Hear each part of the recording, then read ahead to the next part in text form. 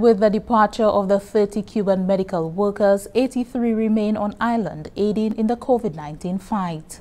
More in this report. The Cuban medical practitioners deployed here to assist with the COVID-19 fight are members of the Henry Reeve Brigade. The brigade specializes in medical assistance in cases of disaster or emergency.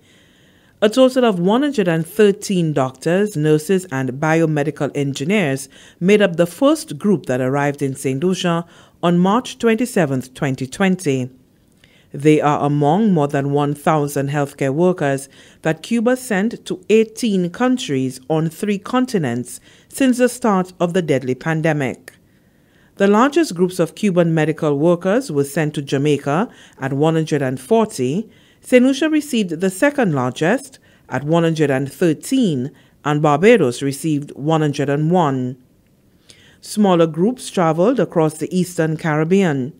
St. Vincent and the Grenadines received 16 members, Antigua and Barbuda 29, Dominica 35, St. Kitts and Nevis 34, and Grenada 5.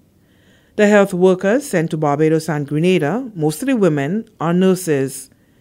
Other countries received a combination of physicians, nurses, and technicians who are members of a Cuban international brigade that specializes in disaster situations and epidemics.